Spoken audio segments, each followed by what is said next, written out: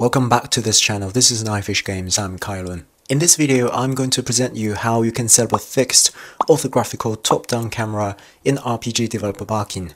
What am I talking about? It's actually what you just saw at the beginning of this video, where the camera doesn't move as the character moves. The view angle is close to a 2D game like in RPG Maker, but it's not an absolute 90-degree angle. So we're doing a thick orthographical projection view, because if you change the view to camera from above like this, it would be hard to see what these models are if you're not using 2D characters.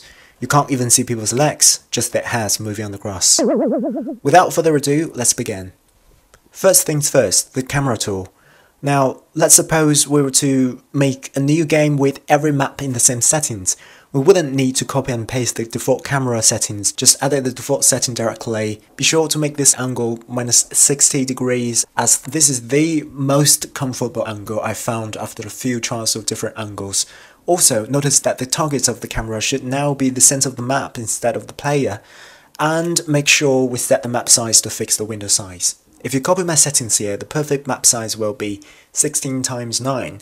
It's based on the distance between the camera and the terrain. But if you tilt the angle to a number larger than minus 90 degrees, like minus 80, minus 60, then the map will become ladder-shaped and the gaps will appear. That's why we should add 2 more rows of terrain horizontally and 2 more columns vertically, on which we can place some air walls to enclose the moving area so we won't lose sight of the characters when walking near the edges of the map. If you don't understand what the rubbish I was talking about, just copy my settings, they'll be fine. Next, the game definition. This time, we'll only need to switch on disable camera control, so the player won't be able to shift the camera angles whilst playing the game.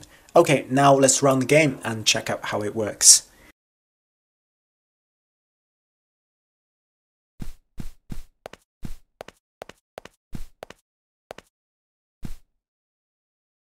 Let me know in the comments what you want to learn about RPG Bakin.